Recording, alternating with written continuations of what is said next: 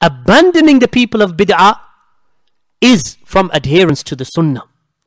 Additionally, that the durus that take place in a masjid like this and many other masajid around the world, where the people stick to the truth and they are upon the truth and they propagate the Sunnah daily or weekly. So the people of truth are people of truth not just on Mondays, but Monday all the way through to the following Monday, 7 days a week, 365 days a year. Throughout the whole of their life, they're upon the truth. Not like those individuals who, during the winter holidays, for 3 days, they'll invite the Salafi mashayikh to their conferences. Then when they disappear, a week later, they'll invite Ahlul Bid'ah to the same masjid. So on December the 24th, 25th, 26th, 27th, they are Salafi. Then on January the 10th, 11th and 12th, they are Ikhwani. Then in February, they become Qutubi and Sururi. Then when the Easter holidays come and they want to organize another conference, all of a sudden, they are Salafi again for 3 days.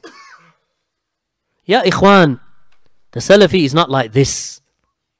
The Salafi is a Salafi throughout his days and his nights up until he meets Allah subhanahu wa ta'ala.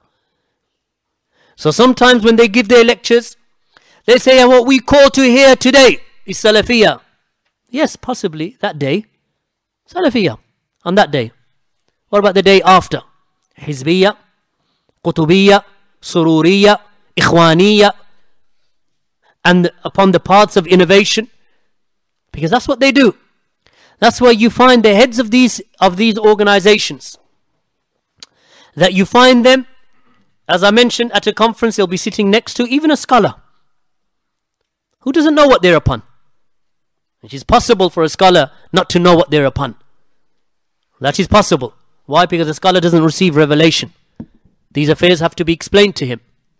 So up until they explain to him, he's deceived by them.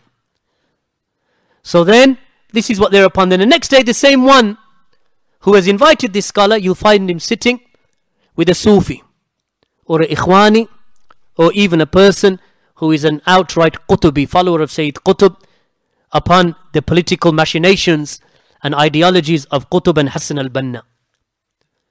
Yet, in front of the scholar, he'll say that we are Salafi and I'm upon Salafiyah.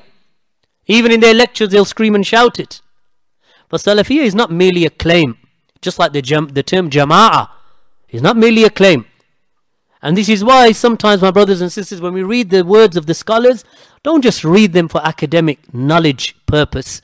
Read it to understand it and to inculcate it in your hearts and your minds and your souls.